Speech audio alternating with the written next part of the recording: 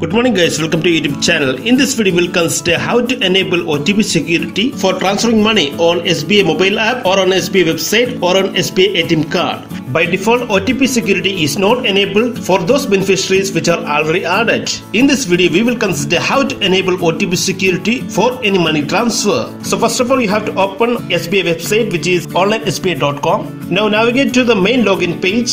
Here give username and password for login and click login button. Yes, now you are at the homepage of onlinesbi.com. Here from the sidebar you have to select profile and then select high security options.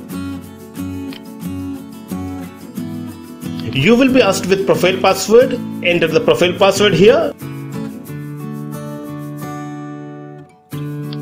Now it will be redirected to the high security options page. Here you can see by default OTP security is disabled for normal money transfer to the beneficiaries and also to the merchant transfer. For enabling OTP security, all you need to do is just select the S option in both cases and set SMS as the mode of authentication. Next, click the submit button. Now one OTP will be sent to your mobile number which is registered with SBI. Enter the OTP in this new screen.